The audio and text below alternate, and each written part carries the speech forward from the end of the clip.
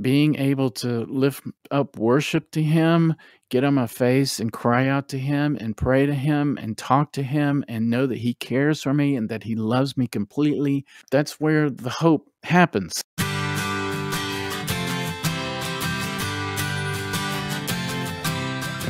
You are listening to the Christian Music Archive podcast, part of the New Release Today podcast network. I'm your host, Dave Maurer. Each week, I share stories about Christ, community, and music, chatting with musical guests who you will find listed on the pages of the Christian Music Archive. There are thousands of creative men and women who have helped shape the soundtrack of the Christian faith, and we get to hear their stories, learn about how Christ has made a difference in their life, and hopefully along the way, we'll learn how we can be a better part of our community. Welcome to episode 104 of the podcast. If you're a math whiz, you'll recognize that 104 is 52 times 2, and there's 52 weeks in a year. That means this episode marks 2 years since I started this project, and we've had a lot of great conversations with some amazing people. And if you are just discovering this show, I encourage you to check out some past episodes because I've collected over 100 stories about God being at work in our lives and in the lives of the musicians we enjoy. On today's episode, I'm talking with the leader of Sonicflood. Back in the day, Sonicflood was one of the first bands to popularize modern worship music, and we get to hear a little bit about how that band got its start. But Rick and I also talk about dealing with a challenging medical crisis that very well could have derailed Sonicflood's ministry altogether. We'll hear how God provides hope in the middle of tough situations and how that hope is actually used to encourage others. Before we hear today's conversation, I want to take a couple of minutes to tell you about another great program run by Mercy, Inc. Bridge to Reading is a program run in 12 Central African countries and the country of Colombia in South America. This program provides hope by teaching illiterate adults how to read and write. Let me share you just some of the reasons why this is so important. First, there is an economic impact for families who can finally read or write business transactions. In many of these countries, women are marginalized after they pass through their childbearing years, so being able to read and write offers dignity in the home. Or my favorite story is of pastors who are teaching the gospel but can't read it, so they have their kids read the Bible to them. Can you imagine the joy a pastor feels when he can finally read God's word on his own? Learning to read is also a powerful evangelism tool that helps believers learn to read the Bible in their own language. If helping people learn to read resonates with you, I'd encourage you to visit mercyinc.org/literacy. You can learn about Bridge to Reading there, and you can find out how you can be involved in teaching illiterate adults how to read. That's mercyinc.org/literacy, and thank you for your willingness to help provide hope for generations.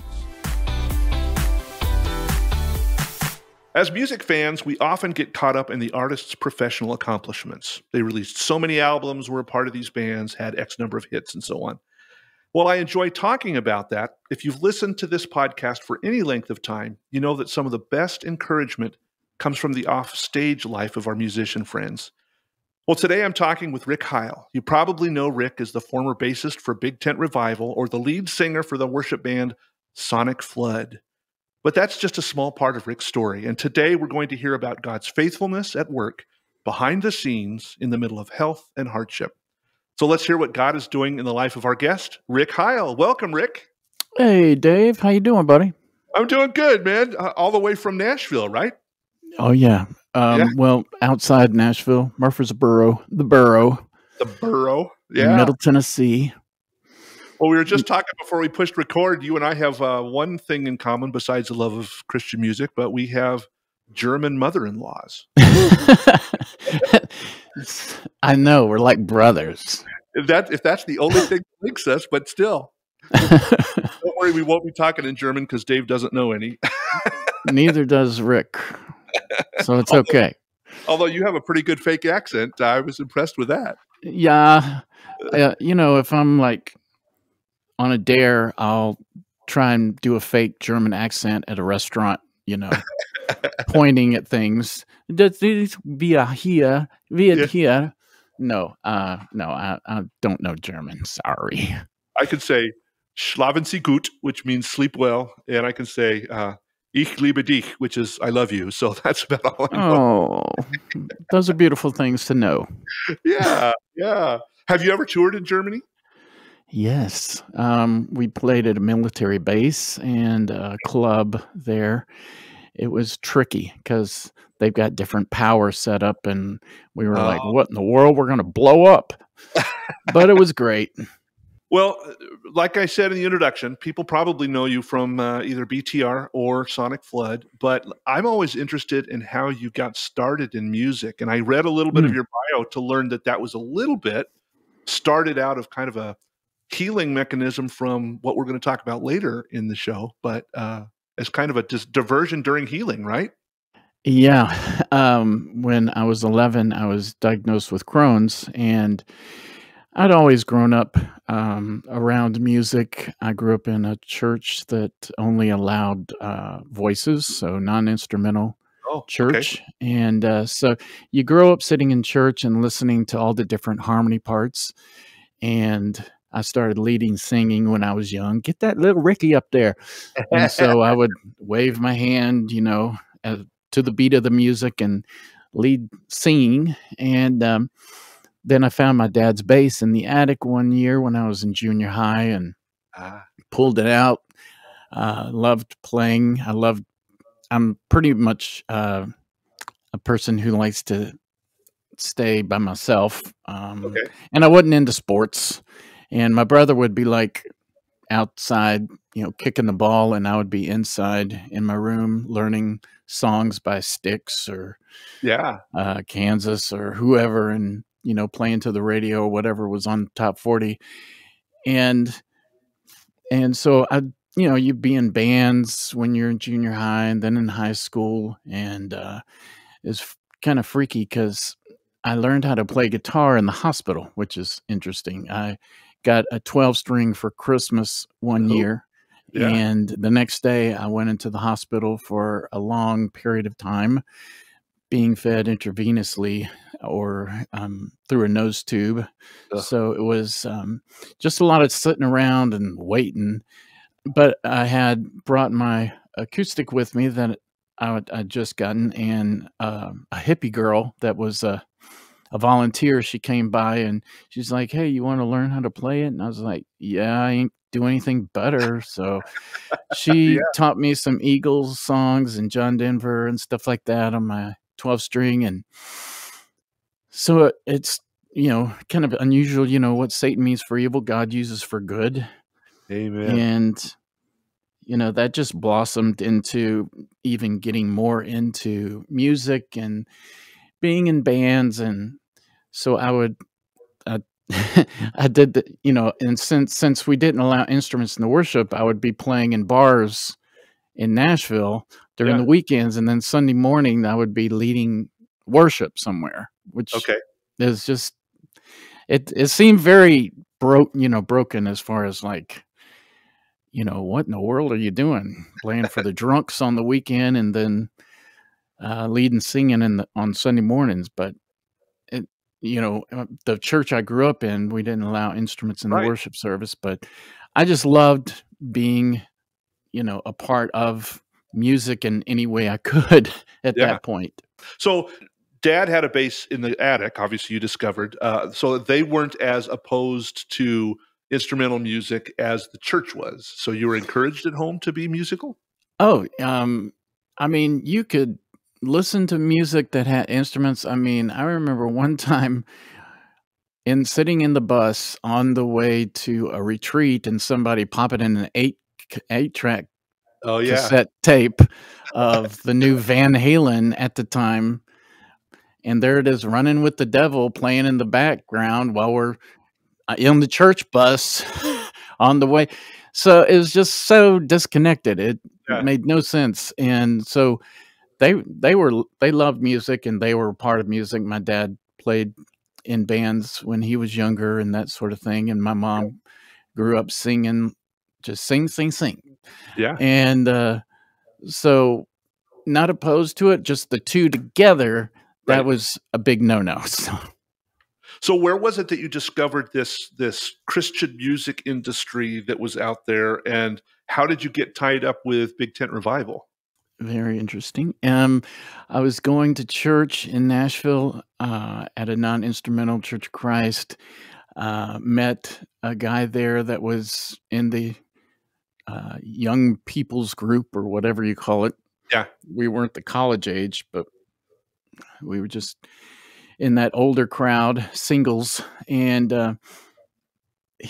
I asked him to play guitar in one of my bands that was doing cover songs at the bars, and he came up to me one day and said, "Yeah, we're a group I was in, it's a Christian group. We're kind of reorganizing it, putting back together, and wondering if you'd try out for bass." And Yeah. this guy's name was Randy Williams, and so I was like, Sure. I'm not doing anything at the time. I was doing electrical repair work at music stores Okay.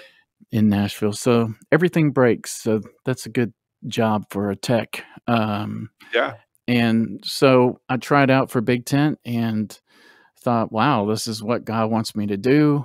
I'm really excited. I really just got into the music and the worship as we started touring and playing these Christian songs, and that's how I got in. Did you write much for BTR? No, I didn't write. Steve Wiggins was the Right. primary writer. He wrote everything. We'd just show up and he'd be like, "Here's some songs." And we're like, "Okay, great, let's record them." And we Very did cool. all the recording at Ardent Studios in Memphis, which is haunted. Oh, that's cool. No, a band house they put us in was like haunted, I guess, but it was some freaky stuff going on. I don't believe in that stuff, Right. but Right. you could get killed. You could get shot because Not the Memphis best is a part of rough town. place. Yeah, not a Exactly. good part of town. So you left BTR, Big Tent Revival. I keep calling it BTR, but Yeah. and then at some point you got noticed by or got pulled into Sonicflood. Now, for listeners who may not remember this, Sonicflood started as Zilch, which was the road band for DC Talk, Yeah. and they kind of did this project, and then the studio said, "Hey, make a worship record. We're going to call it Sonicflood." How did you get involved in that side Mhm. of the music? I was coming off the bus with Big Tent one night, and a drummer gave me a pre-release CD of the first Sonic Flood Okay. album. Yeah. And they were like, "Hey, they're looking for a bass player. I don't know if you're into this or whatever, but if you are, pass it on," or how Yeah. people are. So I was like, "Oh, okay." And that night I was driving from Nashville to Missouri to see my girlfriend, now my wife, Okay. Cece. And so I was listening to it and I was just really moved by it. And I felt like, wow, this is a little bit different. This is singing to God as opposed to about Yeah. God. And so the personalness of it was really touching. And as I was driving my truck, I sort of dozed off and going 50 miles an hour, flipped my truck. Oh, And the first thing I saw when I crawled out of this upside down busted vehicle was that pre-release CD sitting in the grass with like glass on it and everything. I was like, wow. okay, God's trying to get my attention. Well, So I grabbed the CD and I grabbed some clothes I could get and my guitar and got in touch with the people that put the album together and said, I think the Lord wants me to be a part of it. that's quite a tap on the shoulder. Yeah. Yeah. So you started out as bass, or did you jump right into the lead? Because you've been the lead singer now for 20 years. I jumped in as the bass player. Okay. Okay. Otto Price played like you said, the Yep. band for DC Talk, Yep. and I don't know if they call him Sugar Bear or something like that. Yeah, exactly. Yeah. Teddy Bear or whatever. But he played the bass on that first album, and he didn't want to tour, and so I was like, "Look, this is, I think something that God wants me to do." Yeah. And so they're like, "Okay, well, here we go." So that was the lineup then. Well, I've kind of equated Sonicflood, I mean, it was a couple of years behind, but to the American version of Delirious, which was Mhm. kind of on the cutting edge of modern rock worship that was not the old hymns or the old Maranatha stuff. Yeah. So, what was it that kind of drove you to push this for all intents and purposes at that time? It was completely a new genre, a new style of a new focus of music. What was it that kind of drove you to that? I don't know, of course, the lyric content is huge, right? Yeah, The message is huge, and the worship is just ultra personal. It's like you're having a conversation with God or your feelings in song to God, um, as opposed to him, him, it would be you. yeah, yeah, And then the instrumentation around it was just rock and roll, yeah. with a little bit of techno-ish blended in Right. that, or electronic music, whatever you wanna call it, that seemed to just really, uh I guess that was the cutting edge part, like, Mhm. the lyric content was not I Yeah, mean, yeah. we've been singing songs to God for a long time, but Yeah, King David was, yeah, absolutely. So, yeah, it was more of just the sound, I think, that really resonated with me, and I was so happy to go from a bus into a van playing these worship songs to people. well, and the focus of the music is also evident, I think, by the artwork that you guys have done, because none of your except for, like, your best of, none of your albums has the pictures of the band. It's all things that are artistic renderings of how do we worship God in different situations, and so Mm, I've appreciated that, cool. and it's not this, "Hey, look at us, we're the worship leaders." It's more the focus on what's the purpose of the music. Yeah, and I was my daughter is, she's a vocal performance major at the MTSU, and she's coming out with a single, and Oh, she's cool. doing some stuff, but, I was thinking of some album cover ideas that the record company was, like, saying, "Hey, this is a good one," and it was like one was like a lifesaver, like, a life raft, like, Okay. in the middle of the ocean. I was like, "No, that's not working. I don't know what that is about," but anyway, yeah, it's the focus is not the people. It's really just about the message, and whenever things fell apart in 2000, you start to see that really it was just about the worship and not the people. Yeah. So, anyway, that's the important part of being, in a worship band is that you don't wanna take the attention away from the Lord, Right. and you wanna show people how to worship, lifting your hands or getting your Yeah. face down or, whatever the Lord leads you to do, and so that's been a cool part, also being able to share my testimony of how God has sustained me through many trials with Crohn's disease, which I mentioned earlier, Yeah. and seeing people really, relate with that, and then, you know, have God heal that broken part in them as Yeah. we lay hands on people and pray for them at our concerts. So that was truly the highlight. And sometimes I would think, well, this all this album stuff and this promotion and all that is just a vehicle so that Yeah. I can be out, praying, laying hands on people. Well, that's a natural segue. I mean, you actually answered 2 of my questions that I was gonna ask in that one thing. So let's migrate naturally to you said at 11 years old, you were diagnosed with Crohn's. Yeah. And what is Crohn's, first of all? And then tell us the story of how God has touched your life through this Crohn's Mhm. diagnosis. Yeah. Crohn's, when I was first diagnosed in 1977, there wasn't a whole lot about it. And actually, I was diagnosed at Vanderbilt Hospital, Okay. University Hospital, and there was apparently just one sentence about it in a book in the library, the Oh, medical wow. library. But now you turn on the TV and it's like every other ad is for Crohn's or ulcerative colitis or some kind of, problem with your gut. Yeah. Um, so it's inflammation of the intestines, and basically the body is attacking the intestines or something in the intestines. So you can get ulcers in your intestines, and they can get porous and leak into your bowel, and so it's kind of nasty Yeah. Yeah. disease, Yeah. and it's a very painful illness. So when I was younger, they didn't really know a whole lot about it, so I kind of became a lab rat, as it were, for Yeah. Vanderbilt and the interns there. And so I had several operations where they took out most of my intestines. And so currently I've had about 5 resections.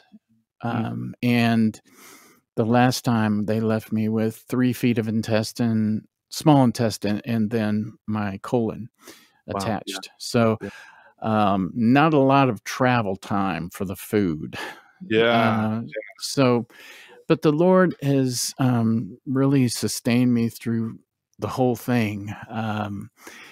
And I can fast forward through those years of touring and go, wow, the Lord has sustained me even when, touring is not the best place to go if you've got, a very destructive disease like Crohn's disease.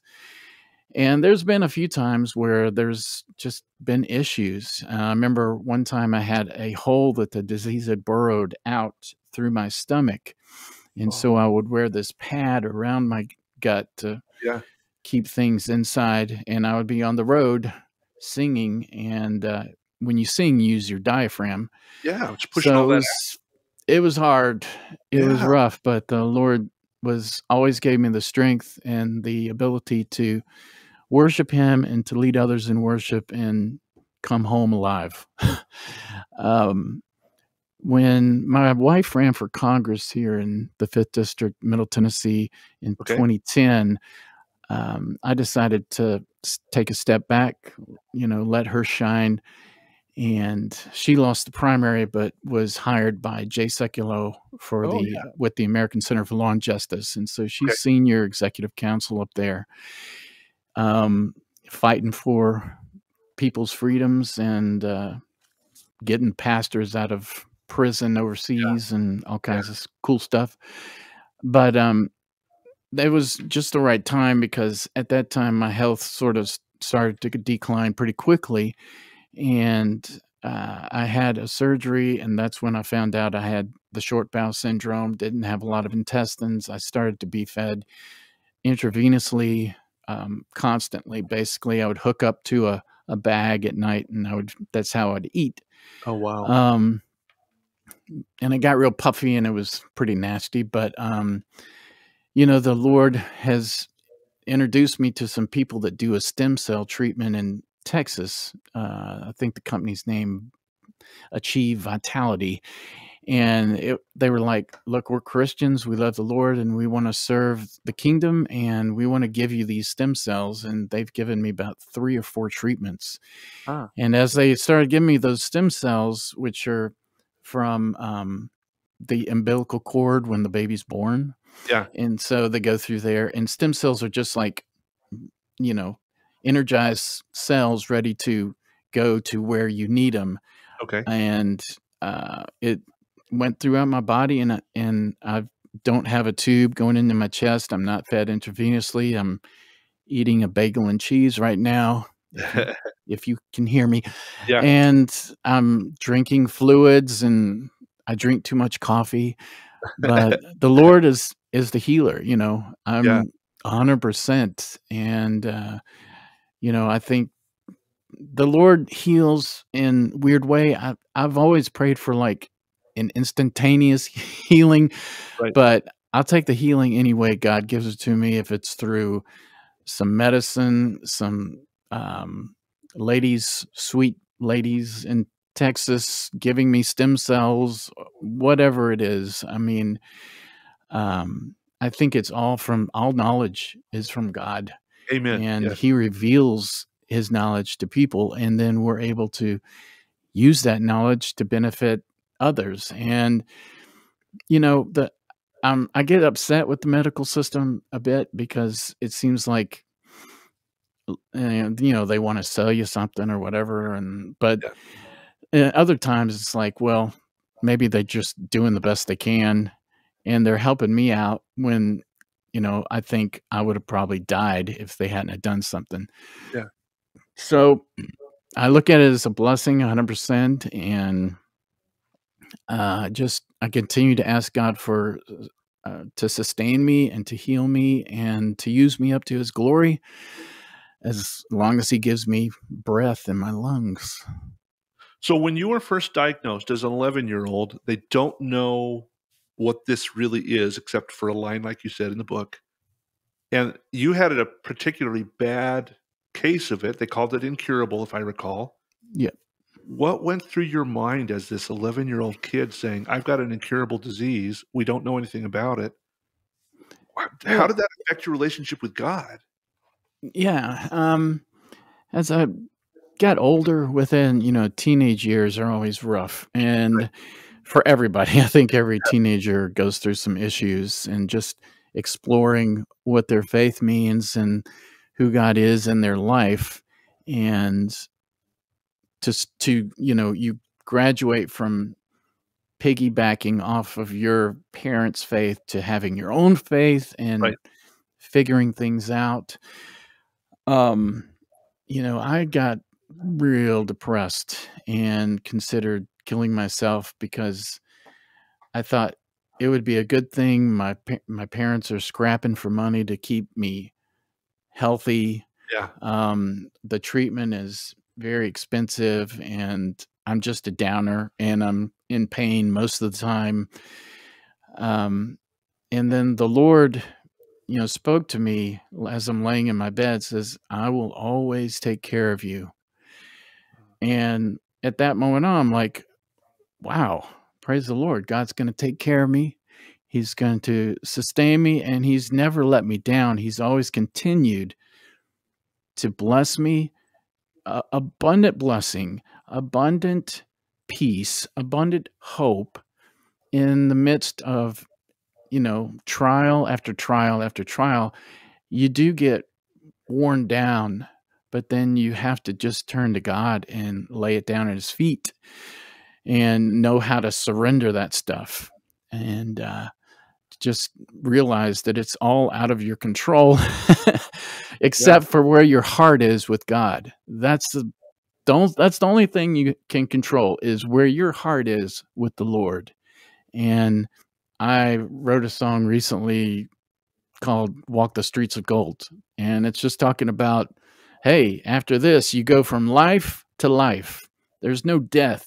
You go from walking these streets, hot streets now, about Yeah. 100 degrees, to walking the streets of gold, you know? And it's just putting your hope in him. And, you know, it gets, you get down, you get bummed out, you get tired of the pain. And, you know, it's pain does a funny thing to your psyche. It starts to turn inward Yeah. because all you can think about is, how do I get away from pain? How can I get away from this physical pain? And that's rough on the people around you that are trying to take care of you, you know, from your Sure. parents to your wife, your children as you get older. And so it's, oh, it's a pruning process. It's a growing process. Yeah. It's a process. I mean, whoever gets there, nobody in the flesh, nobody. Well, you said, as you were talking about it, that the thing that carried you through was the hope and the peace of God. And to Mhm. me, hope and peace are not a tangible, I can hold hope in my hand like I'm holding this pen. So the other people who may be going through something debilitating, whether it's a disease, a broken relationship, financial ruin, whatever, what does what did hope and peace look like for you? You're standing on stage having to be this bandaged up. I can only Mhm. picture this. God, if people really knew what I was going through, maybe that would turn them off. What does hope and peace look like? Yeah, that's I mean, for me, it's in those times where you're really just wrecked, physically, it's forcing I think forcing, I mean, in David, he would say, "I'm commanding my body to praise him. I'm commanding my voice to praise him." And as you start to do that, you start to break down the wall because Satan is here to kill, rob, and destroy. Right. That's his MO, and he is never stopping. Yep. and and so he will come in and try and lie and discourage and put, I guess, blinders or like scales on your eyes so that you can't see past your present problem. Um, but I think just being able to lift up worship to him, get on my face and cry out to him and pray to him and talk to him and know that he cares for me and that he loves me completely. Um, it's that's where the hope happens. Yeah. Is that when you have that interchange in the relationship, that exchange, I suppose, and God is communicating to you, it's okay. He's holding you, he's nurturing you as you are falling into his arms and realizing that there's nothing that can help you other than him. And then, praise the Lord, I have a God fearing, God loving woman who loves the Lord and continually speaks God's promises over me Mm. in those times, in those dark times. And that is huge. That is priceless. And if you can that's why God says, get in a church, Yeah. get around people. And what COVID has done is just divide and conquer. That's what's happened to the Yep. church. It's like, Yep. all right, you can go online, but you're going through life. You need people around you to speak God's promises to you while you're going through the junk. Yeah. And it's I don't know, the online stuff, it sometimes it may help it, but not for me. I'm sorry. I need flesh on flesh. Yeah. Somebody next to me going, "This is from Satan. He is a liar. You are the head, not the tail. You are God's child." Just pounding down Yeah. the lies of the enemy with the word of God. I think of the scripture that, and I don't remember, I'm terrible with addresses, but his strength is made perfect in our weakness. And I've thought of that over and over again. How in fact, I had a counselor when I was going through divorce from my counselor was a bodybuilder. He was Mm, like 75 years old. He held the world's record for bench press in his age group and all that. But anyway, whoa. when you got hugged by him, you know you got hugged by him. But but he said to me, he says, the only way that I know muscle is building is when I hurt. Mm, And the fact that the yeah. pain of life is what gives us recognition that God is at work. I don't understand why that has to be, but we have to get out of the way so that God can do his powerful work. Yeah, that's a hard one. You can't say, "Hey, welcome to the family of God. Everything's gonna be awesome." I mean, Right. it's like that's when you got a target on your back. Yep. My daughter and my daughter especially, she's very touchy-feely. Of course, she's a girl, and it's like she's always thinking internally about things, and that can get out of control. Um, but it's like, honey, you have to take your anxiety, lay it down at Jesus' feet, and surrender it to him because, this is what Satan wants to do. He wants to continue to tear, tear, tear away Yep. at the hope that you have, the confidence you have, the hope and the destiny that you have as God's child on this ball, this planet Earth. Yeah. And I mean, that destiny that's if he can cut that off, if Satan can cut that off, then, hey, he's got his job done, but we have to continually keep our eyes on Jesus and be around people who can encourage us when we're at our lowest. that can build us back up, bring us, pray for us, and speak God's promises over us, and get in the Word and spend time with Him. I mean, we've got these busy lives, and every morning I'll just turn on the Bible and let it speak to me as I'm eating breakfast, you know?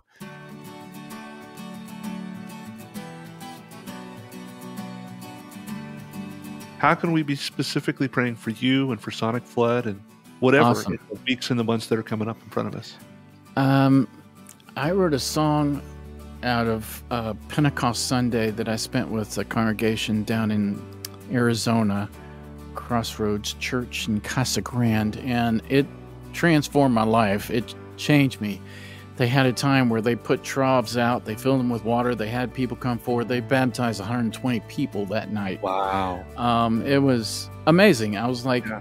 I want to continue that in my worship, and so the Lord gave me a song called The Day of Miracles, and I'm recording it. I'm going to be releasing it soon, and going to continue releasing songs that I've started since 2013, and I think God just says, it's time. Okay. It's time to finish that stuff. And so we're going to be releasing songs, and pray that they're a blessing to the church, and just to continue and accomplish what the Lord has started. So that is my prayer. Hey, thanks, Rick. I always enjoy hearing how God is working in folks' lives. In fact, just last week, our Sunday evening prayer service started with people telling their testimonies about how they had experienced the supernatural touch of Father God. Testimonies are so encouraging to me, and I hope Rick's story was also encouraging to you.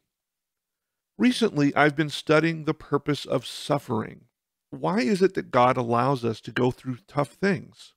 If we are adopted by the creator of the universe, why do we have to suffer through things like broken relationships, financial difficulties, or a complex health crisis?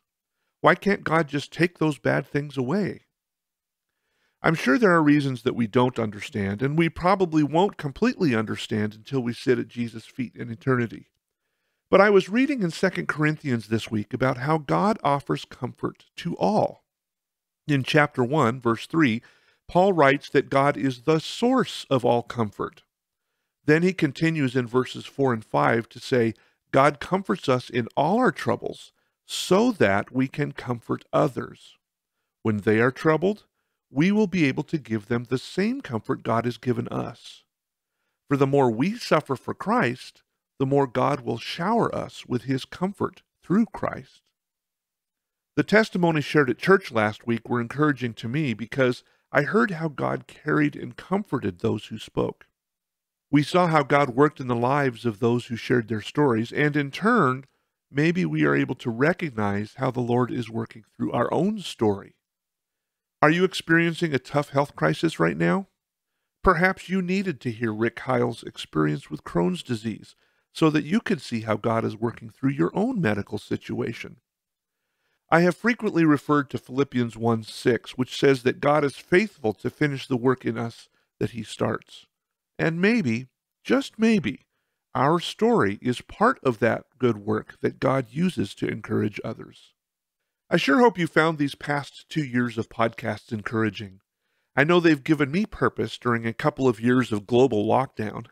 They've also carried me through a job that had lost its luster, and the conversations we've shared have helped me, personally, grow in my walk with Christ. I tell you all this because this episode wraps up Season 1 of the Christian Music Archive podcast. I'll be pushing pause on the recorder for a while as I settle into the new job at my church. You see, we've just hired a new pastor, and there are a lot of changes taking place. And I'm also helping us navigate the business side of church. It's a task that has been neglected and needs some special TLC. So some time away from the podcast will allow me to focus on my new responsibilities and enjoy some summer Saturdays with my wife when I'm not editing podcasts. I'm not necessarily closing the door permanently on the podcast. I'm just taking a break until things settle down a bit at church. That being said, 103 other podcast episodes are still available, so I invite you to scroll through the archives and find a guest that you might not have heard yet. And without being too presumptuous, many of these interviews might be worth a second or even a third listen. So head over to christianmusicarchive.com/podcast and peruse the back catalog. You might just find a nugget that you want to hear again. Until the beginning of our next podcast season, I want to thank you for your encouragement. Thank you for listening each week. And thank you for your amazing comments. But I also want to remind you one thing, and that is that God loves you. In fact, He's crazy about you. It's time for another Mischievous Maurer's Miscellaneous Misquotes. I've just written a song about a tortilla. Well, it's actually more of a rap.